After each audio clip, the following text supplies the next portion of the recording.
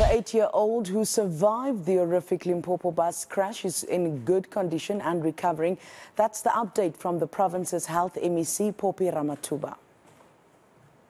Together with the ambassador, we have again once more saw the child.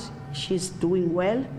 She's in safe hands, and we are comforted by the fact that she's in good health and she's recovering.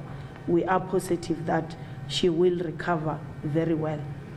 And as we have indicated earlier on, our head of forensic has already briefed us to say up to so far in our mortuary here, our forensic, we have received 34 body bags.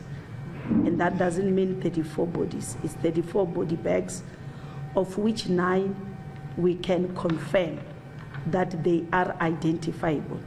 So up to so far we can say 9, which we are working with the High Commissioner on the process of identification, but they are identifiable.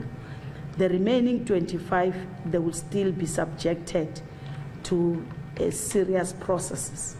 But bearing in mind that we have got a number that we got from Department of Transport from the subs of 46.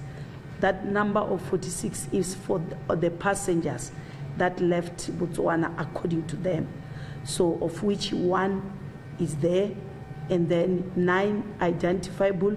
So for now we can talk about 10 who were in that bus.